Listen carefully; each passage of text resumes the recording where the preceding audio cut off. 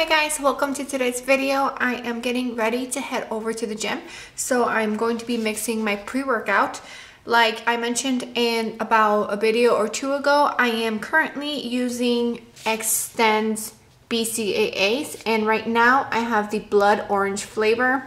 I actually really like this flavor, so I picked up another bottle yesterday. For my pre-workout, I am using this pre-workout that I cannot pronounce, and it is by Delta Sports, and I buy this at a local supplement store, so I really don't know if you can find this on bodybuilding.com or GNC or Vitamin Shop, but this pre-workout is freaking amazing. I've been using it for a week and a half now, and so far so good. I really enjoy it, and I'm probably going to use it for the rest of the prep. I'm probably going to take like a 5-day break next week, and then I will restart, just because I noticed that 3/4 of a scoop is no longer as effective, and I really don't want to push it to 1 scoop because this pre-workout is really intense. So I'm going to be mixing 3/4 of a scoop of this pre-workout with 1/2 a scoop of the BCAAs, and this is just to add flavor. I drink my BCAAs throughout the entire day, so I will have 1/2 a scoop now, and then I would say that probably for the rest of the day I would probably end up having another 2 scoops, just because it's delicious and it helps me drink my water. And I'm also going to be adding some L-carnitine. This is by Pro Sports, I think, Pro Sups, and it's in berry flavor.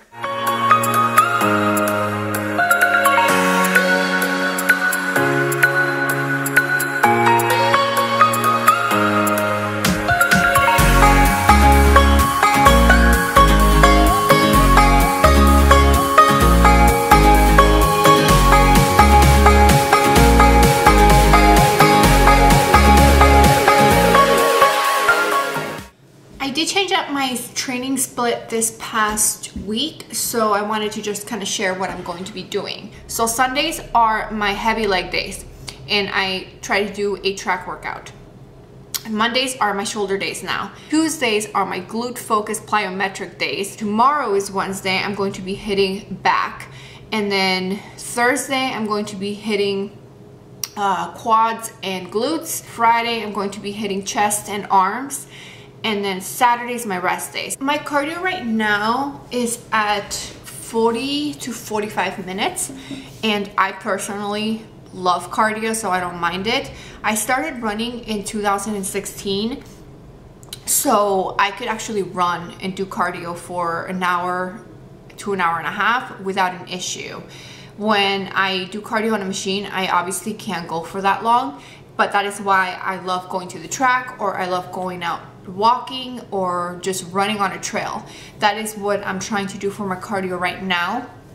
But if I have to do it on a machine, what I do is I will do like 10 minutes on the Stairmaster, and then I will move on to like the bike, and then I will do like incline walking. So I will move around machines, but most of the time I could go outside and do my cardio, and I do about 40 to 45 minutes. I stop myself at 40 to 45 minutes because I don't want to overdo it right now, just because I am lifting a lot, so I don't want to kind of like burn out. I know when I was running, I was running every day basically, and I was doing 3 to 4 miles pretty much every day, and then I would have a long run, and I was running up to 14 miles, so that was like over an hour, and I had no issues, but I wasn't lifting as much. So running was majority of my training, and then I would just lift 3 to 4 times a week for like 20 to 30 minutes, and now I'm lifting for like an hour to an hour and a half. I'm going to finish my pre-workout, and then I'm going to head over to the gym. Like I said, I'm going to be creating, I still haven't created the workout, so I basically just create the workout as I go. So I'm going to be creating a very high intensity cardio leg workout to trim the crap out of my legs, because my legs hold the most fat. So I'm going to be doing that, and then I think I'm also going to be adding some core work, and then I think that's going to be it. I'm going to be doing, like I said, plyometrics, heavy glutes, and then I'm going to probably do another 30 to 40 minutes of cardio, depending on how many calories I burn. My goal is around 1,000. So that's what I'm doing. So I will see you guys when I get to the gym. I thought I would do a commentary over this workout. I did complete a couple of other exercises before I did my plyometrics. So if you guys are interested in my entire workout for today, just look in the description below and you guys will see the entire breakdown. This entire workout is completed as a circuit. So the first exercise that I picked was one of the most difficult ones, and that is jumping lunges. I have a really hard time with my balance, so jumping lunges are just really hard for me.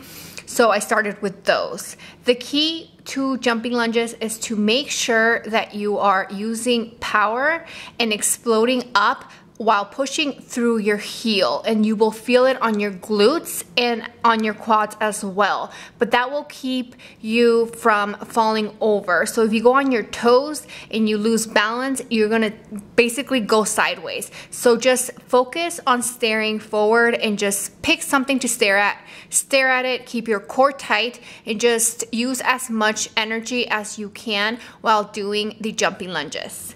The next exercise in this circuit is a deep step up with a knee tuck. So there's no jumping involved. I picked a bench that is a little bit high so I can do a deep step up. If you notice, my hips are low and I am way below parallel. So for this, you just basically want to push through that heel, bring your knee in, and squeeze your glutes at the top of each rep. This is one of the easiest exercises to complete, but it does get your heart rate up and it pumps up your booty like nothing else. I love this exercise. I add the deep step ups with the knee tuck in between a lot of my exercises when I'm doing upper body. So I did that, and then the next exercise is a little combination. So it's done with a plate. I have a 25-pound plate at the bottom of my foot just so I can go deeper into the lunge. The first exercise is a deep lunge while touching the floor and then jumping up with a knee tuck. And I did about, you know what, I'm not even going to mention the reps. Just look below and you guys will see everything. But anyways, right after I did the deep lunge with a knee tuck jump, I moved on to weighted jumping lunges, and my stance is a little bit outside of shoulder width and my toes are out. It's very important to land softly on your knees and push through your heel. Doing jumping lunges alone is hard, but adding weight just adds like another level of difficult. So if you are using weight, just make sure that you are landing softly on your knees and you're not pushing through your toes. So make sure you stay on that heel and squeeze your glutes at the top of each rep in order for you to activate your glutes and not just work on your quads. So right after the jumping lunges, I moved on to the Smith machine and I did pop squats. I was having a really hard time with the Smith machine just because it was shaking a lot. So if you have a medicine ball or a free weight bar, you could use that, but the reason why I decided to use the Smith machine is because of the way that it keeps my form. Like, my form is perfect when I do it on the Smith machine and I don't lean forward. And this just makes me push through my glutes more than my quads. So I did those, and then right after that, I grabbed the ball slam that we have, and this one is 20 pounds, and it does not bounce back. So it makes it more difficult to do ball slams or to do basically anything with it because you have to pick up the ball. It does not bounce back to you. And this is a little combination between a pop squat and a ball slam. Right after that, I did some lateral, I'm gonna call these step ups. So I did lateral step ups with a knee tuck and a little jump. Basically same thing, you push through your heel and then you squeeze your glutes at the top of each rep, focusing on using power and speed, keeping your core tight, and just look at something so you don't lose balance. Right after the lateral lunges, lateral step ups, I did Bulgarian jump squats. I suck at these. These are freaking hard. I don't even know why I'm doing them with a little jump because doing them without the jump is hard enough. But anyways, I did those. And same thing, just focus on keeping your core tight and look at something so you don't lose balance. And yeah, right after that, I did a little combination on the bench. I really don't know how to name this exercise, so I'm just going to name each exercise in this little combination. So I did a bench jump into a squat, then I jumped down and I moved on to a bench jumping squat with a knee tuck, and then I did a little flip and then I repeated that. And I finished this workout with kettlebell swings and kettlebell squats with an upright row. It was a killer workout, guys. Give it a try on a lighter leg day, and I guarantee you that you will feel the burn and you will get a pump in a different way. So it's not, you're not lifting heavy, but it still hits your legs. So it's important to add different kinds of workouts in your training. So right now I'm doing a heavy leg day, and then I do a day like this, and then I finish my week with another medium to heavy leg day. But yes, I hope you guys enjoyed this workout. Don't forget that the breakdown will be in the description below. All right, guys, I hope you guys enjoyed that workout. I am back in the same spot as I was in the morning. This is like my new favorite place to film, just because I can easily set my camera here and I don't have to worry about like crouching down, and I can sit down and talk to you guys and be comfortable. So before I end this video, I did want to talk about how to track your progress, and I wanted to talk about a few things that I have been struggling with for the past couple of days. If you follow me on Instagram, you probably already know what I'm about to say, but I just wanted to sit down and talk to you guys on here. So like I said, if you guys follow me on Instagram, then you probably already know what I'm about to talk about. Did that make sense? I'm having difficulties with the diet brain, so I apologize. But anyways, I have not filmed a physique update, but I am taking my progress pictures every weekend.